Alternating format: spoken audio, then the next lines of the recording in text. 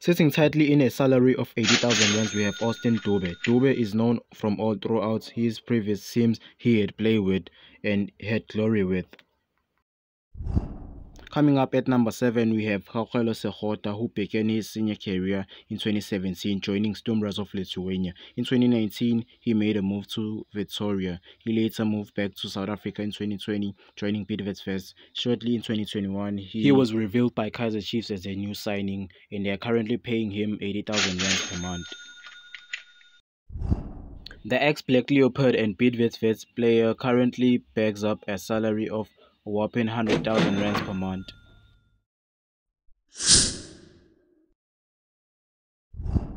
At number 5, we have Cole Alexandra, the senior PSL player who currently earns 200,000 rands per month with the mighty Amakhosi.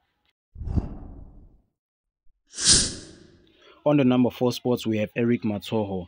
Mathoho is a Kaizer Chiefs veteran who had been with them for a very long time, and understandably so, Eric Mathoho currently earns 220,000 rands per month.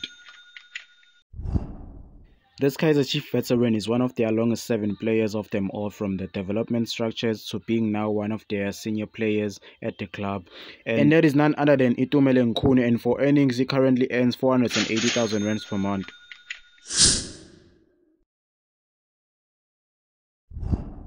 This Zimbabwean international needs no introduction. Khama Billiat with Kaizer Chiefs, he currently earns a good salary of 830,000 rands per month.